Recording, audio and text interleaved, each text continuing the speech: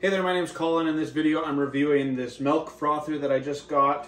So I'm just gonna read you the usage instructions, then we're gonna try it out. Fill your frothing pitcher a quarter full with hot or cold milk and place whisk into the milk. Press and hold the button to whisk. Raise frother up and down many times until foam is desired. So here is what it looks like. It's pretty basic. It's got your little frother thing with the springy type looking thing on the bottom. And then it has your handle and the power button. So you just click the power button and it starts spinning around. You take your finger off the power button and it stops spinning around. So you can kind of do it up and down as you want to. The other thing before we actually review and demo this thing is this just is powered by 2 AA batteries. So just as a little place right there. Also has this ribbon inside so that it's easy to get the batteries out if you need to replace them.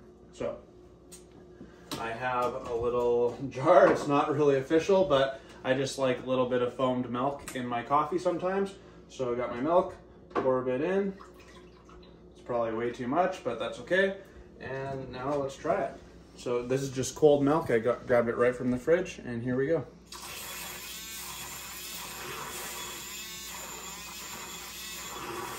It says it's supposed to take about 15 to 30 seconds. I'd say it's working pretty darn good, to be honest with you. Like already, how long was that? 10 to 15 seconds? And you can definitely see the air coming out of the milk. Gets that foamy look to it. So honestly, I think that works pretty good. Pretty sweet. And legitimately, like I didn't speed that video up. That took 10 to 15 seconds. And there's quite a bit of milk in here. You could foam it up even more if you want to, but already it's like, I put too much milk in here to begin with, but it's foaming up really, really well.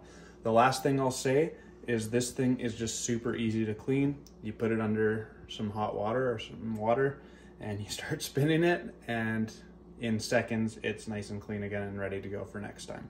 The other uses that I've read about, I haven't tried it yet personally, but you could put some chocolate sauce or whatever inside your milk or whatever, and then you do that. You froth it and it spins the chocolate sauce into making really good chocolate milk. You could also use this as like an egg whisker as well, which would work really good instead of using a fork and doing it by hand. So overall, I think this thing is awesome.